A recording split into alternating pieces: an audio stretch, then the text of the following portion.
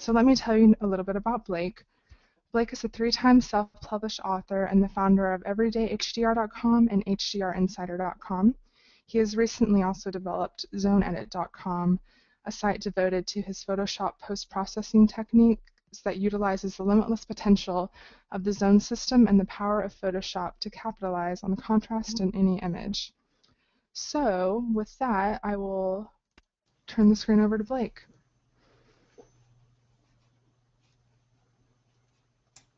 All right. Okay, how are we looking here? Let me see. I see your screen. Excellent. Okay, before we start off, as always, I have to thank Darcy and the folks at Topaz Labs that allow us to do this. This is an absolutely incredible learning environment, and I know I have grown through helping others as well. So it's just a great place for us to convene and learn together.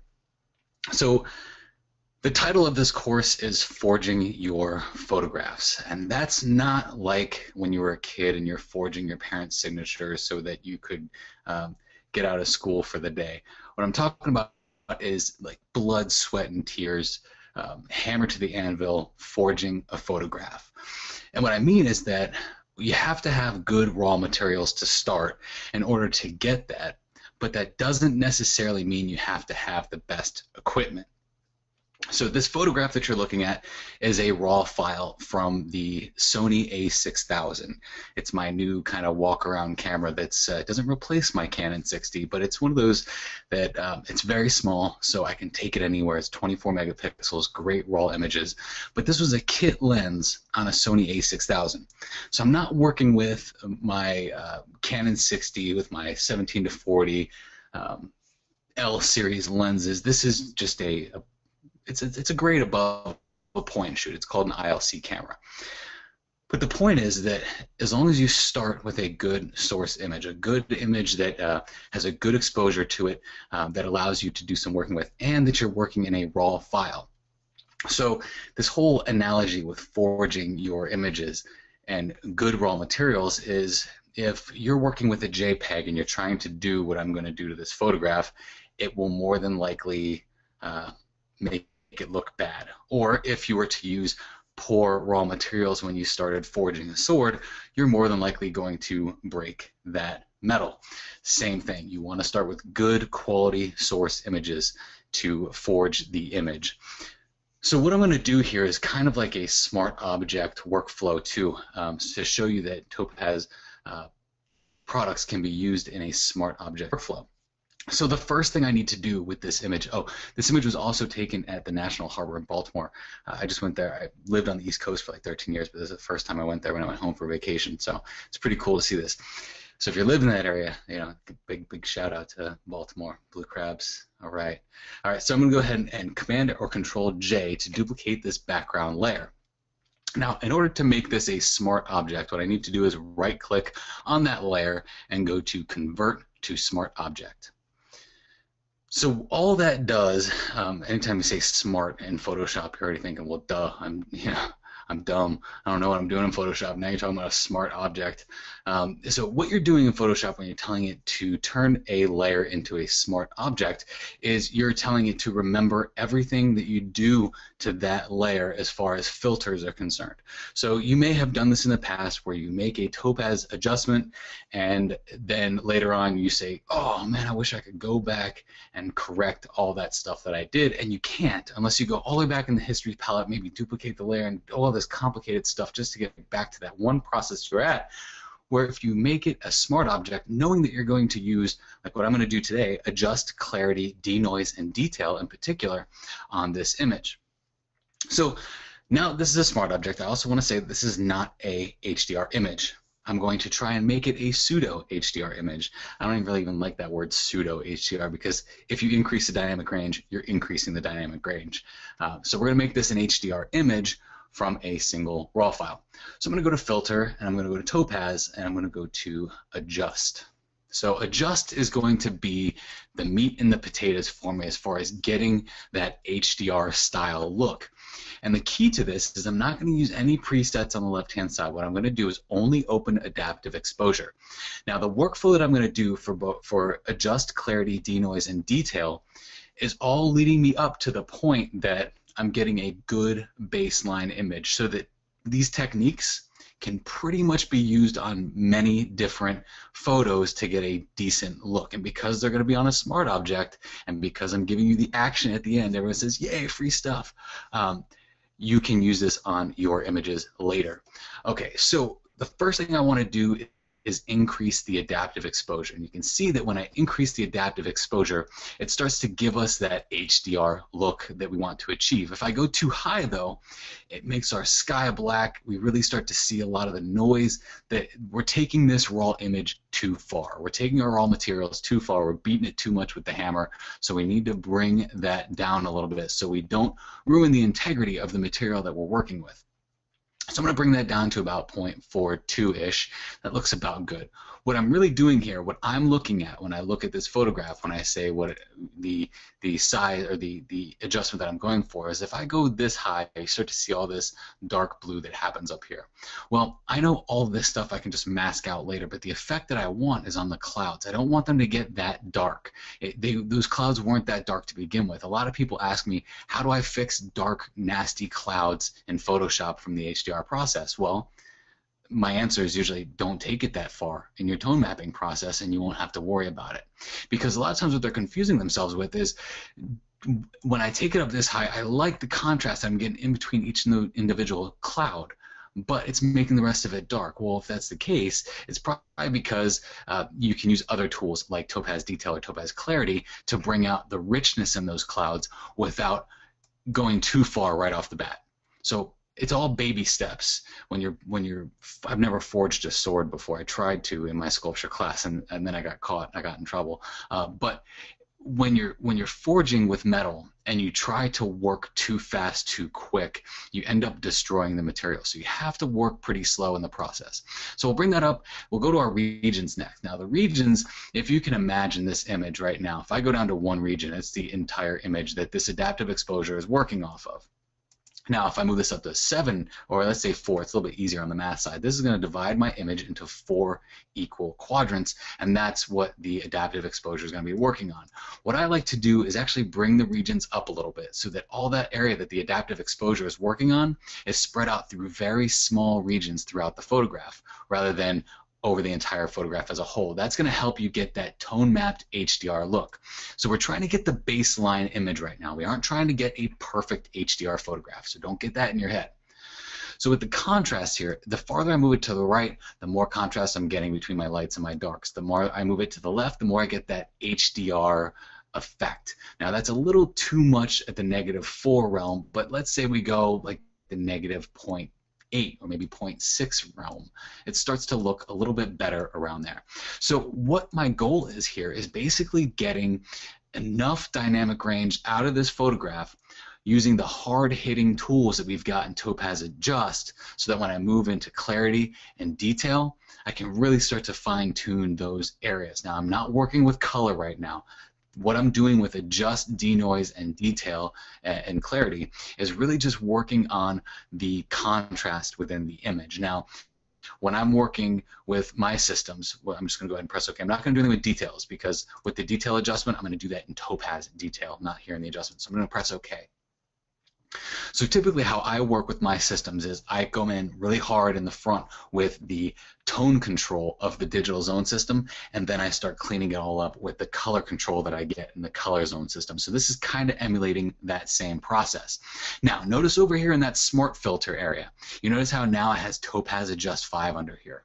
What I can do is at any time I could double click that Topaz Adjust 5, and it'll open up Topaz Adjust. So at any time in the workflow, even after doing clarity, denoise, and detail, I can always go back and look at that. The other beauty of it is that let's say I don't want to see what happens with Topaz Adjust on there. I can just take that eyeball off. I can take that eyeball off, and now we have just what the original image was without any of our smart object filters on it. So if I put the eyeball back on there, just know that it still has to go back through Topaz Adjust and run that process over again. As you stack these and you go to the bottom of the stack, you turn the eyeball off or you make an adjustment, it has to reassess the entire stack.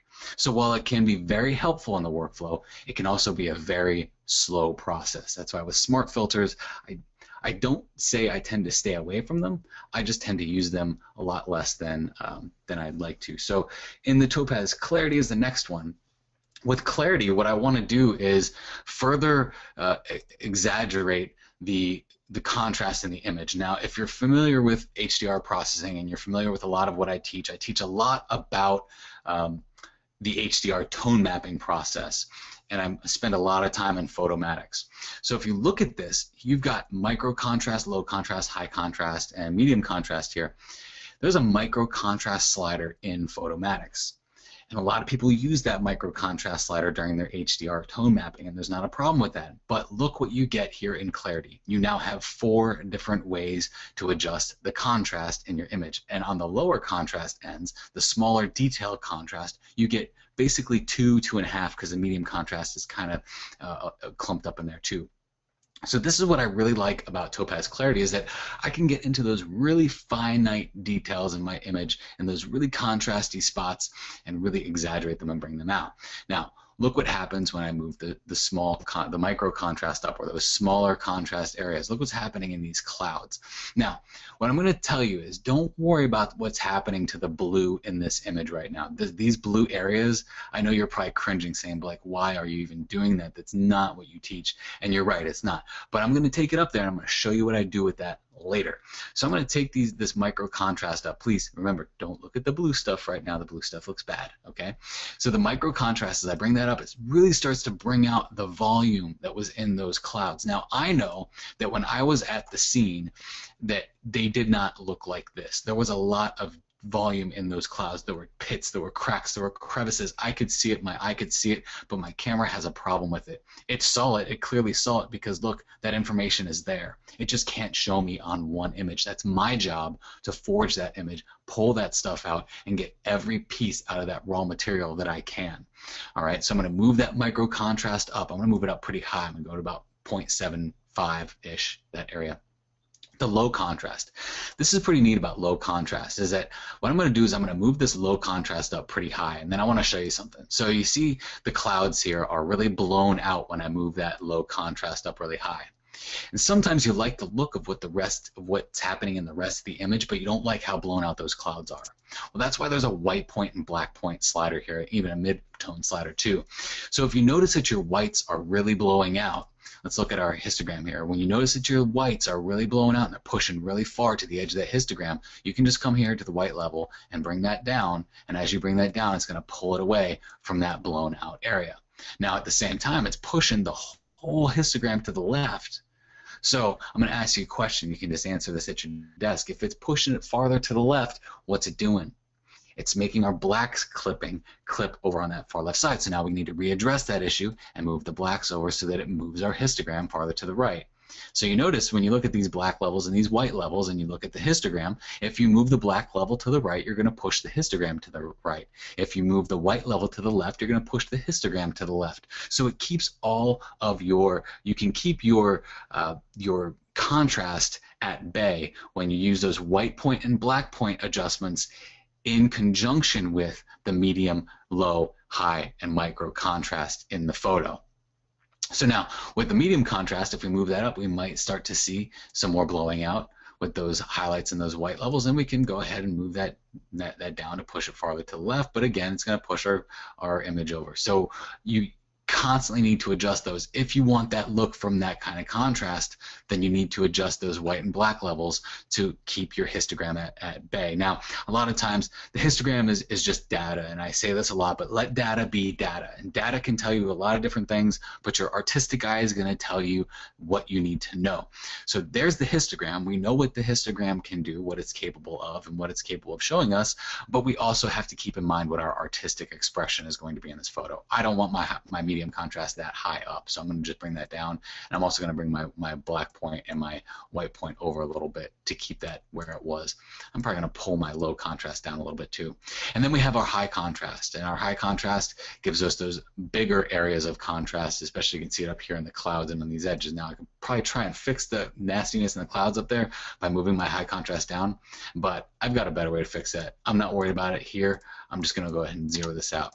Now, if you know some of the stuff that I've done in past training with clarity, I've done some YouTube videos on it. I've always show clarity in every one of my webinars because I think clarity is one of the most important programs that Topaz has ever made because of its ability, especially for HDR photographers like myself, to really rescue the contrast in an image. But what it also has is it's got these awesome hue saturation adjustment layers in here as well.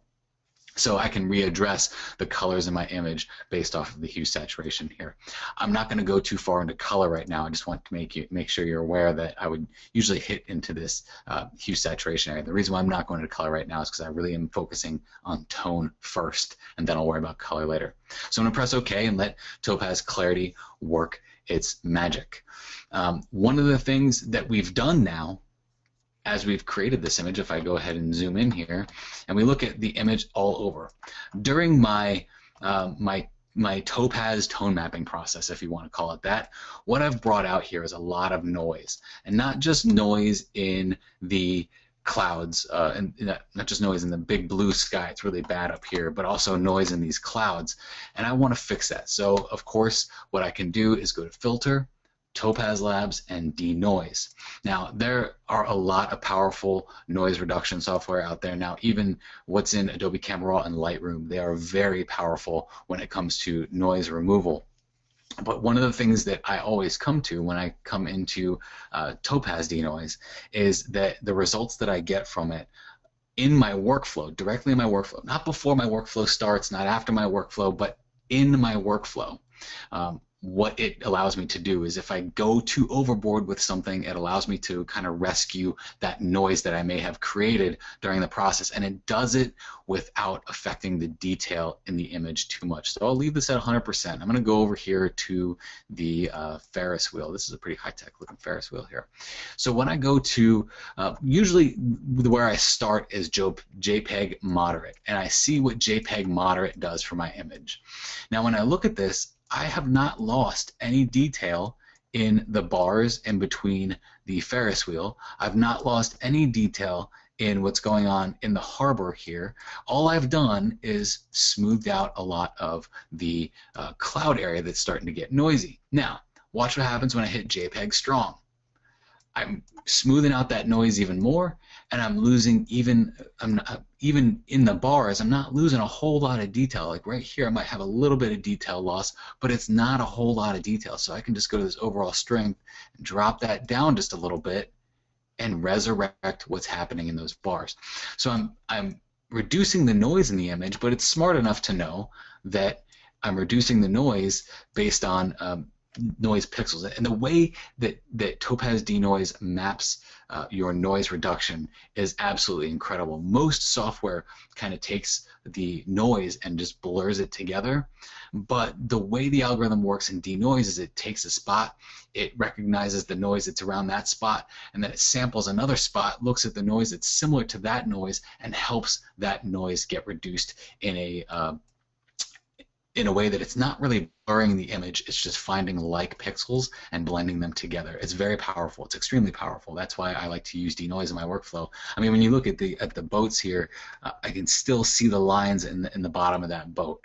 Now, look at the water. I can still see the crisp detail in the water, but I'm reducing the noise at the same time. So I'm just going to go ahead and press OK on that one and watch my noise get reduced. And as you see over here at this smart filter, over here you're going to see that we've got Topaz Clarity, we've got Adjust, and now we're going to get another one for denoise. Alright, so the next program I want to jump into is Topaz Detail. Let's just see, just for grins, let's look at where we are for now. So here's where we started, and here's where we are now. So if you don't think that there's a difference, you might want to look again. There's a pretty big difference there. So we're going to go ahead and go to Filter, Topaz Labs, and then go to detail. Now, what I also want to reiterate, though, or I guess say for the first time, is that what I'm doing here is making very subtle changes. They don't look really hard and really fast, like I said in the beginning of this. I'm not trying to get just one really quick answer to the solution. You know, it's a build-up process, it's a forging process, it's a tempering process. It takes time. It doesn't. When you get good with it and when you start to get efficient with it, it happens a lot quicker. So I've even heard people say, well, you know, if it takes me longer than 10 minutes, it's taken me too long, or maybe I've done something wrong with my photo if it's taken longer than 10 minutes. I feel the opposite about that. I feel like if I haven't taken 10 minutes, I feel like I haven't given a good image the justice that it deserves to make it and push it to that next level, and really make it a nice fine art piece of work. But again, that's kind of my stance on how I operate with my images. And you get really fast, really quick at it once you really start to dive into what you're doing with these programs. So I'm going to go in and just make this 100% here so we can look at what Topaz Detail is going to do. So Topaz Detail is kind of like the sharpener. So what I did with the denoise is I kind of smoothed everything out, got rid of the noise, and in the process I kind of made some hard edges around some of the detail in the images, and that's where Topaz Detail comes in, because it can do wonders on resurrecting detail, and especially in those smaller areas. So when I move those small details up, you can see just how detailed we can get there. Now if I move it too far, you can see that even those areas that Topaz Denoise couldn't quite reduce all the noise on, because it's not 100% foolproof, there's still some artifacting that's happening there. So I don't want to go that high. You should never really go that high with the small details anyway. With the small details, I tend to only go up to about 0.3. The small details I work with faster and a little bit harder than the rest of them. So let me zoom in even closer here. Let's look at the Ferris wheel here for a second, and let's look at the original. So in the original, we can almost see that there's some beads here. It almost looks like just a bunch of round circles. But then once we get into that small detail, we can see that those are like almost like little beaded areas in that wheel. All the bars here, we've also resurrected a lot of detail in the bars. We're starting to resurrect some detail here in the windows of the closed Ferris wheel. So one of the things with the small details, when it comes to any detail boosting that I do in detail, I typically bring the detail up and then drop the detail boost a little bit to smooth off the detailing that I've done. If I bring the detail boost up, you can see that it really does boost the detail, but it comes with the sacrifice of a lot of noise. So if I zoom out a little bit here so you can see what the 100% looks like, that detail boost is pretty bad. I mean, I get some really awesome detail in that Ferris wheel, but what I'm looking for is more something like that, where it doesn't exploit the noise, the small details within the noise. Because when you're boosting the small details, you have to think about what could get confused with detail. And what gets confused with detail is noise. So if you have these artifacted noise areas and you bring your small details all the way up, well, you're just now making that noise even noisier. So you have to be kind of careful with how far you take those. So there's the before and after. Let's go ahead and boost our medium details up a little bit. So the medium details are going to get a little bit larger than the small details. It's kind of like the size of drinks, I guess, if you were to get a small, medium, or large. If you can kind of look at the sizes and notice that as you move those sliders up, the area that they cover gets incrementally larger. So the area that's covered in the medium details is more like the dark areas that we're seeing in the clouds. Okay, so we'll bring that down a little bit because that's a little bit too far. Same thing. When I bring the medium details up, I want to bring the boost down a little bit to smooth that out. I'm still getting a detail boost in the image, if you want to call it that, but I'm not using the boosting sliders to do it. I'm using those boost sliders to kind of round it out. If you bring the medium detail boost all the way down, it kind of gives it almost a diffusion effect, like a soft edge effect around that detail. So that's kind of where we're going with that. If we drop the small details all the way down, you can see the same kind of effect there. It just starts to smooth things out. Now if you're going for like a smooth painted look, drop those details down. You can bring this one all the way up and bring the boost all the way down, and you kind of get this almost painterly look to the image, which might help when you're bringing it into something like Topaz Impression. I'm not going to do that though for this. We'll just go ahead and bring that up a little bit. Okay, there's good. Now the large details, the same thing. Let's zoom out just to 50% and look at what happens with the large details. So the small details cover what was kind of in these little clouds here. So if we bring the large details up, you can see that it grabs a big chunk of area in those clouds. So I'll just bring that up a slight bit and then bring that down. Now, what I want to clue you in on here is that you see there are not just the overall detail, you also have shadow detail and highlight detail. So let's click shadow detail and let's zoom in to the boat windows here. Now the boat windows are black, but they do have some detail in there. So if we bring up the small details in the windows, you can see we're starting to bring out some detail in those windows that we may not have seen before. All right, bring up the boost a little bit there. Actually, bring that up a little bit, and then the medium details, we're starting to really kind of get that reflection off of those windows, especially down here, and then the large details within the actual detail of the shadow areas. Now if we go ahead and turn off the original, you'll see that we get a lot more detail in both the Ferris wheel and the windows of the boat, and this all helps kind of give you that feel of being there at this place. So I'm going to press OK on this. So if we look here, let's look at our before and after. There's the before and there's the after.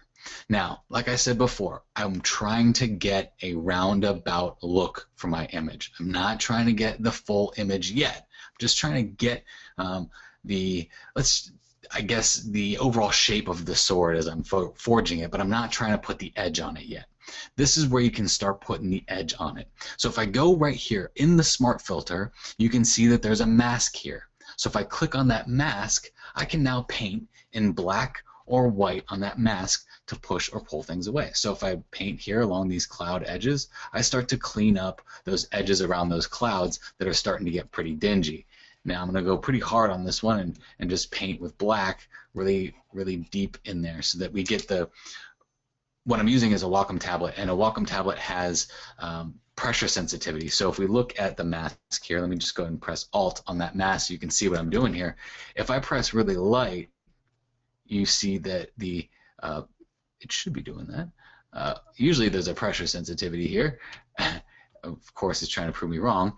Okay, so usually if you paint with a Wacom tablet, mine's not working appropriately right now, what it does is let me see if that's the button I'm looking for. Nope, that's not the button I'm looking for either. Okay, so usually if you click up here and you have the flow and the opacity of your brush, the flow and your opacity of your brush will change based on the pressure sensitivity that you're putting down on your Wacom tablet.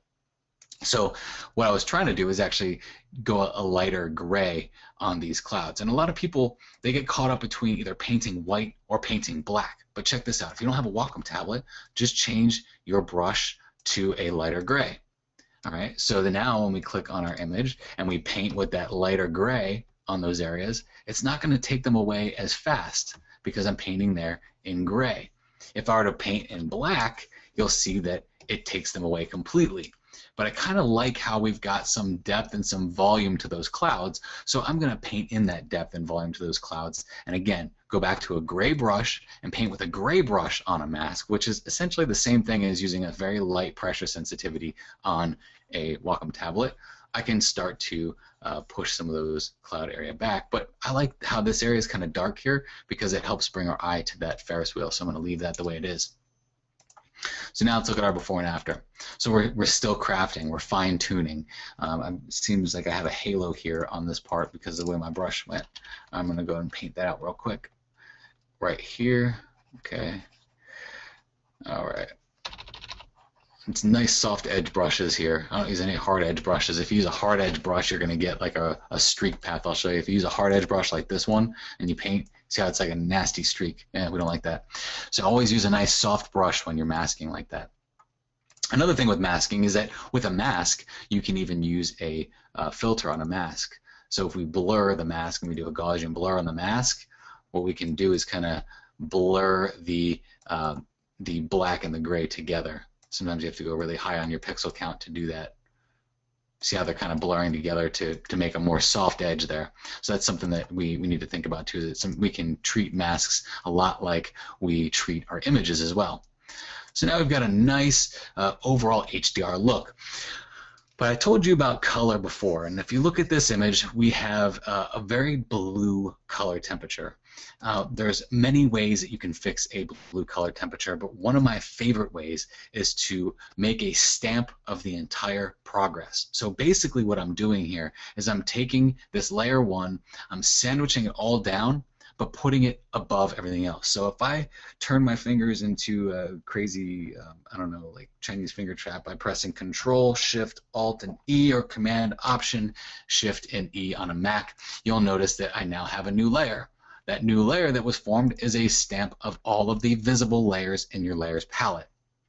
So what that allows me to do is if I want to do any editing on this layer, it won't affect anything underneath. So not only are we working extremely non-destructively with the smart object, we're now even getting more non-destructive by making that stamp layer above.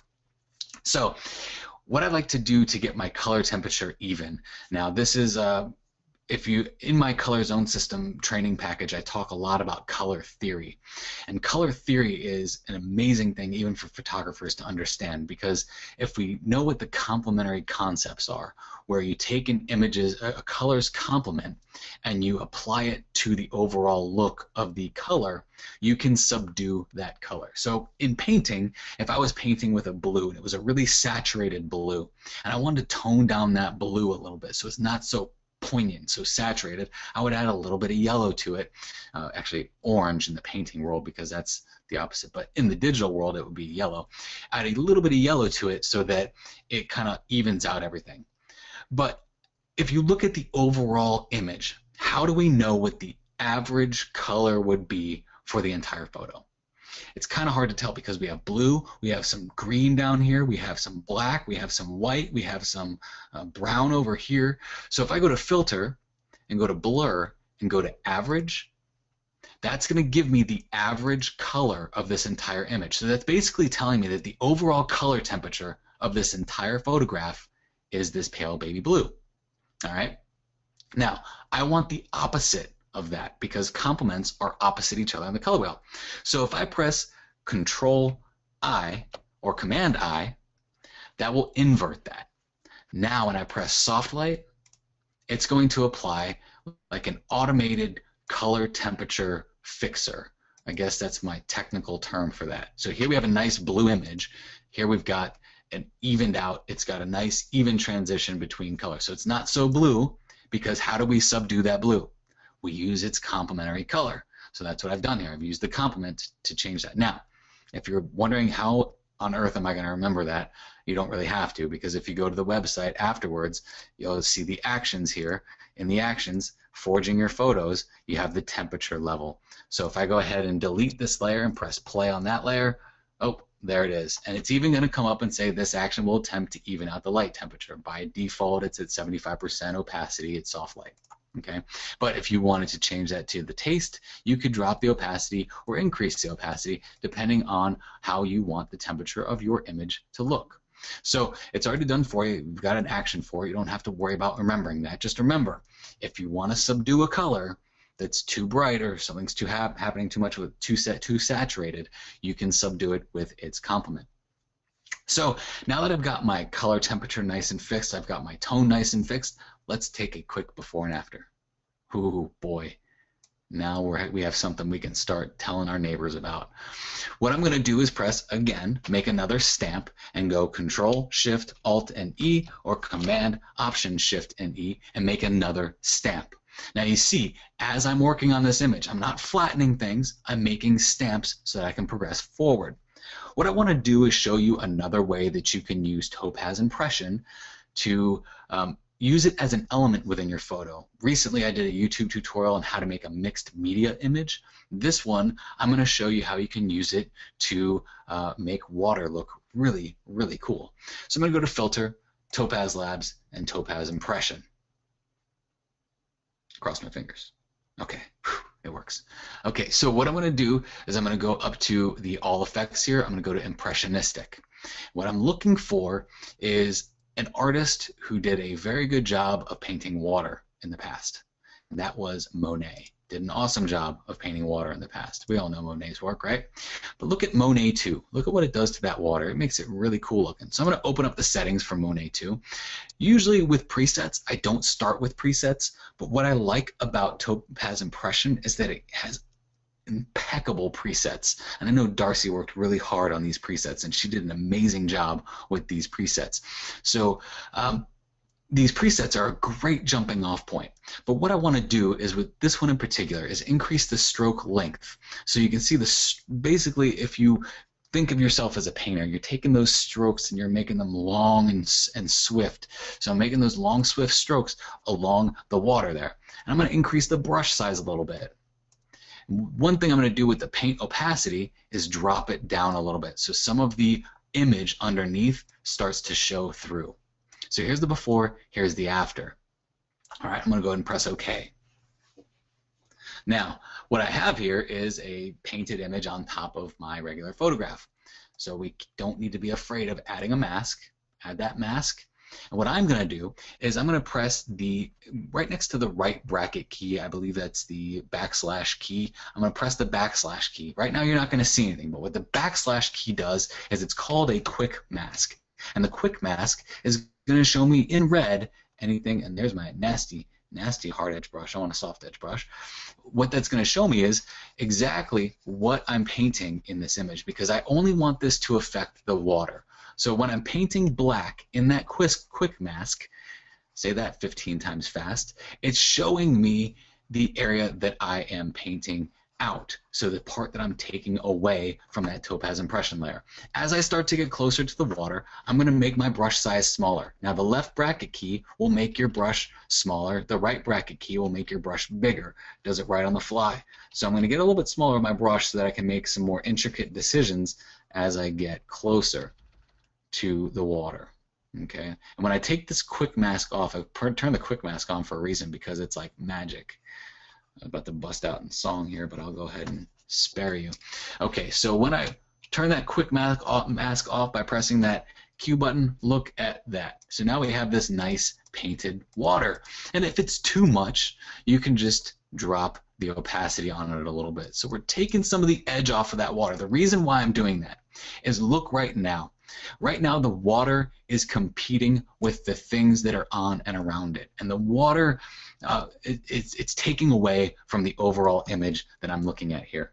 So I'm going to go ahead and drop that opacity to about 50% so that I see about 50% underneath, and I have that nice painted look above it. It also kind of emulates what you would get from a neutral density filter. So if you've ever done anything with neutral density filters, it kind of does the same thing. It's a really cool and outside the box way to think about Topaz Impression. So that's one of the things that I really like. The last thing I would do on this image to polish it up is a dodge and burn layer. Now the edge of the sword is the most important part to cut through anything you want to cut through. The most important part of the image editing process is going to be dodging and burning, because you get to take everything that you already did and refine it, and you get to decide what area gets shown more so than the other. So I'm going to make a new layer.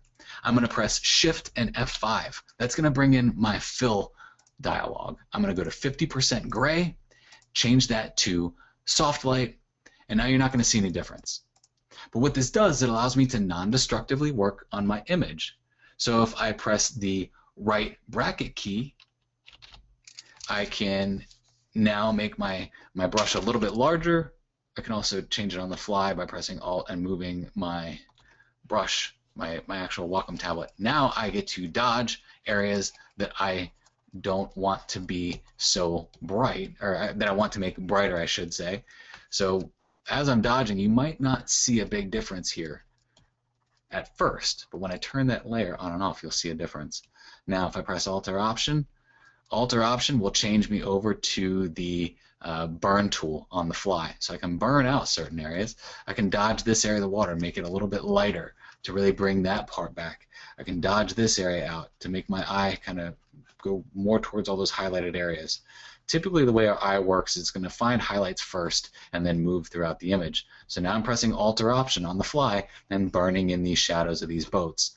One thing that you can do to really accentuate something, especially lines where lines meet. Now this boat where it meets the water, if I darken this up by burning really hard right here underneath the boat, and then I dodge right here on the bottom of the boat, it's going to help bring that boat off of the water. All right, so I'm burning underneath the boat to make that dark, and I'm dodging above the boat to make that brighter, because our eye is going to naturally go towards those highlighted areas. Okay, so I could continue on, but I'll go ahead and spare you that one too. But look at the difference there. There's before, there's after. I've targeted areas that I want specifically to be pinpointed. Now, one of the last things I want to show you is kind of that mixed media idea that I was doing with impression. So this would be the jumping off point for me to call this a good image. Okay, so if I turn all these off, there's our before. All right, nothing really to shout about, nothing great. Here's our after. You know, we've really fine-tuned it. We've really set this image off and took what was a snapshot from an A6000, not even a beefed up camera. It was a kit lens. I even hate that lens, but turned it into a really nice photograph that you know, could be print worthy if I took this a little bit further. Okay, so now what I'm going to do is I'm going to duplicate this. I'm going to flatten it all down. I want to show you something really cool that I discovered the other day with Topaz Impression. So I'm going to make 2 copies of this, and actually right here in the action I've got the impression sequence. This will do all of this for you also. So what I'm going to do is on this background layer, I'm going to go to Filter, I'm going to go to Topaz Labs, I'm going to go to Impression. What I'm going to do on this layer is I'm going to create a baseline paint, right? So this is kind of like the underpainting, we'll call it that. And I'm going to go with this Impasto 2 setting. And I'm going to press OK. I know I'm kind of running out of time, so I'm going to do this quick. So now I'm going to go to Layer 1.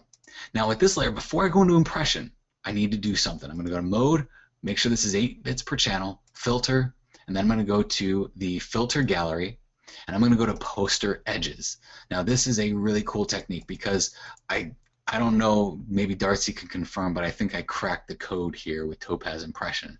So with the poster edges, I can make the image have these really dark black outlines around certain things. And what that's going to do when I press OK on this, it doesn't look that great now, but when I go to Filter, and go to Topaz Labs, and go to Topaz Impression, all of the brush strokes start to stay in the confines of those black areas. It's really neat. All right, so I'm going to change that to the impressionistic, and then go to like Seurat, Monet. Let's go to Cezanne. Cezanne, he was pretty cool. Click on Cezanne, and then press OK. So now what I get here is I get the best of both worlds. I get that nice painted impression look, but then I get this really neat look here too. So what I can do is I can create a mask here, and then paint this area out on the mask, and it helps if you're not using your dodge tool, and that's why I like to have the history palette open, because it tells me when I'm being a fool and using the wrong tool. And I'm Dr. Seuss and now I'm rhyming. Okay, so I can go ahead and paint in black on there, and if I sweep by this Ferris wheel here, it's pretty neat. Almost makes it look like it's in motion just on that top portion there. I can come and bring back some of the water here, and anything that doesn't look right. Like up here, I got this black spike here. Just go ahead and paint that in, and now we've created this kind of mixed media or mixed brush stroke kind of painted look. Which, if here's our before, here's our afters. That's forging that nice painted look in Topaz Impression. So before I start taking questions, what I really want to harp on here is that I don't want you to limit yourself based on the gear that you own, because all you need is a good, solid, raw image to push you to that level. You don't need a Canon 6D with a 17-40 or a 5D Mark III. You know, this was created with a baseline raw file from an A6000 that's about 1/4 of the cost of either of those cameras. So don't get yourself so hard pressed on I need more gear, I need more gear, I need more gear. Sometimes you just need a better understanding of what you already have. And now I'll open it up for questions. Awesome. I learned a lot of new tricks with this. So Cool. for questions, let's see what we have. Let's see.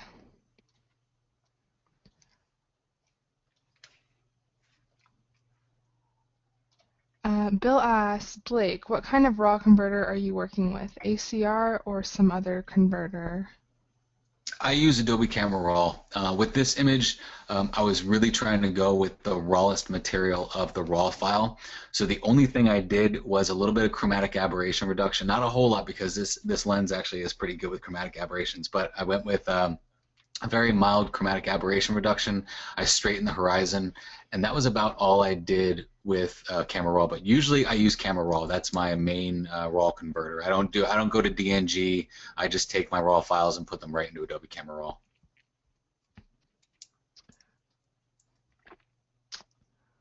Let's see. Brian asks, if you're working on a raw image, why do you start denoise with JPEG moderate instead of raw moderate? Well, I think it's just a matter of the preset, really. When it comes down to that, you can use the raw moderate, you can use the JPEG moderate. It doesn't really matter. With that one, typically what I've found is that JPEGs tend to get really noisier than, say, raw images. And what I did in the process of building this image was I brought out a lot of noise that I knew was going to need to be reduced quite a bit. And that was all through the process of extracting all that stuff with clarity and adjust. So I knew that I was pulling out a lot of noise to begin with, so Topaz denoise on the JPEG setting was a little bit more powerful than, I guess, say, the raw would have been. Gotcha. Yvette asks, instead of using a gray brush, why not decrease the opacity of a black brush on a mask? I could have just reduced the density of that mask too, but the problem that I ran into here was the opacity on. You could drop the opacity on the black brush too. You could do that as well. It's essentially the same thing. Reducing the opacity on the brush, on a black brush, is just going to make, if you say reduce it 50%, it's going to give you a 50% gray brush. Essentially, it's the same thing. So I could have reduced the opacity on it. What I did there was something I kind of had to do on the fly, because I was hoping my Wacom tablet would work and it didn't. So I had to come up with something real quick on the fly. So I just used a gray brush instead of using the dropping the opacity. But either way, if you drop the opacity 50%, it's the same thing as using a 50% gray brush. Cool. Harold wants to know if you could re-show how you turned off the quick mask. Sure. So the quick mask, I wish I could show you a picture on my keyboard right now. When it comes to the internet and forward slash and backslashes, I have no idea. And I think I might have said the wrong thing in my last webinar. But anyway, the button above the enter button and to the right of the right bracket key and below the backspace button. So I hope that helps. That is, I think it's the backslash. So if you press that backslash key on a mask, it's going to show you the quick mask, and you can just turn that on and off on the fly. I think the Q button does it too. No, that just enters into a quick mask. But yeah, that right bracket key will actually show you what you're masking in red, or the button next to the right bracket key. It's directly to the right of the right bracket key. I think it's backslash. Maybe somebody knows in the comments there. Yeah, let's see. Lisa wants to know if you wanted to tone down the yellow in the water, how would you accomplish that? I would probably go to Hawaii. No, I would open up a hue saturation adjustment layer, and then in that hue saturation adjustment layer right here, there's a finger with two arrows next to it. That's called a targeted adjustment tool. Now, when you click on the targeted adjustment tool and click on any color, it will show you that right here is the yellow. If you look up there, right there is the blue. So if I just click and drag to the left, that'll actually bring down the saturation and all the yellow in the entire image. If I bring it to the right, it looks like ectoplasm, so I won't do that. But if I bring it to the left, it brings down the saturation in the yellow in that water. So that's a way that I could do that. Also, I could change the lightness and darkness of that too, to kind of subdue that black look. I don't want to go monochrome though, so I do want to leave some of that color there. I mean, especially East Coast water is kind of dark. It's like a darkish, not really a blue color. So I would leave that for the sake of the environment that I was in. But if I wanted to be somewhere else, I could go ahead and change the color of the water and the hue. But yeah, I would use the hue saturation adjustment layer. Cool. Peter asks, how was the color neutralizing layer created again? The color neutralizer layer is essentially, I'll just go ahead and delete it and show you again. Basically what that is it's a clone stamp, or it's a stamp visible layer. So press Command, Option, Shift, and E, or Control, Shift, Alt, and E, and that will create a visibly stamped layer that goes above it. So that's basically everything that happened down here. If I turn all this off and then turn this on, it's everything that happened below this. So just so that we get everyone on the same playing field here. If you want to get the average color of the entire photo, you go to Blur and go to Average. And that's going to give us what every color in the entire photo computed together is. So all the blues, all the yellows, if you smash them all together and mix them up in a pot, this is the color that you would get. And then if we change that to soft light, or soft light here, you can see that it makes our image more blue. But I want the opposite because I want to use the complementary color principle. So I'm going to press Command or Control I, and that will invert that layer. So that's a way you can do that in Photoshop, but like I said before, right here in the action that you can download on my site, it's 100% free. You don't even have to sign up for anything. All you have to do is go to the website today. It's the first post. Press the temperature level after you install it. That will automatically do everything for you. All right. Susan wants to know, how do you get rid of the chromatic aberration in your image? I wish I had a chromatic aberration in the image now. Let me see if I can find one. No, not really. Let me see if the original has any in it. Okay, no, there's not really any chromatic aberration in this image. But what I would usually do is I would usually go into Adobe Camera Raw and do it in Adobe Camera Raw. So because I'm in Photoshop CC right now, I can press Control, Shift, and A, and that will bring me into Adobe Camera Raw. That's a cool hotkey to get you into Adobe Camera Raw. It's the same thing as going to Filter and going to Camera Raw. Control Shift A, I can just do it a lot faster that way. But in here, this is also in Lightroom. Now, I don't want to confuse a lot of people and say, oh, I don't have Camera Raw. Well, Lightroom is pretty much the same thing in the Develop module. So if you go over to the Lens Correction tab, right here where it says Color, you've got this button that says Remove Chromatic Aberration. Sometimes just clicking that will remove the chromatic aberration. Other times you actually have to move the defringing here in the purple and the green. And then if you know the hue of the chromatic aberration that you're working with, you can change this hue slider to match it exactly. And basically what this does is it shifts all the colors in your image slightly so that it fixes those hues of those chromatic aberration to make it almost non-existent. Basically turns those colors into either black, a version of black, or white. Or what you can do also is if you don't know the color, a lot of times you can zoom in on an area. Oh, there might be a chromatic aberration right here. Let's see. And you can press the Control button and click on that, and it will automatically fix it. So yeah, that actually did. There is some chromatic aberration right there in the bridge.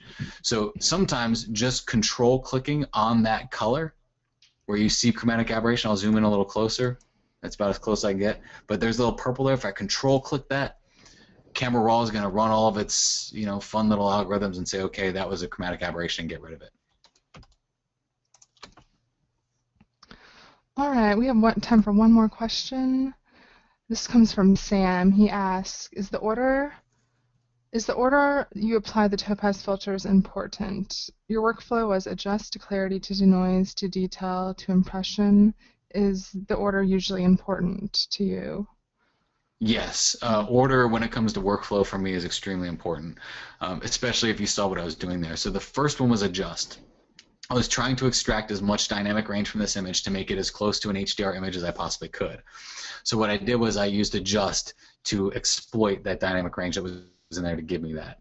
Then I used clarity to kind of refine all of the contrast in that image to get it closer to what I saw with my human eye. And then I used denoise because in that process, I made more noise than there would have been in the original file. So I had to fix that noise. And then I went to Topaz Detail and kind of sharpened it up. That typically, I know people say you should always reduce the noise first and then you should sharpen later. I don't really follow that rule 100%. I try to stay as strict to it as possible, but a lot of times when you use Topaz Detail, you're doing a lot of output sharpening. So in the process of getting the look that I wanted through the detail, I also sharpened up that image a little bit in the process. So I would stay pretty true to a workflow. If I were to use impression first, none of that stuff would have worked, because I would have had a painting and I would have been doing a just on top of a painting instead of on top of the photo. And really the way I found impression to work the best is if you use it on a very contrasty image going into it. Sometimes I'll even boost the contrast way up. I mean, actually, that's what I'm doing with that poster edges. When I use that poster edges filter, it's really heightening the contrast, making things really dark. So when I bring it into impression, I get a much better output in the end, because there's more for it to work with. If you work with an image that doesn't have a lot of contrast, you lose a lot.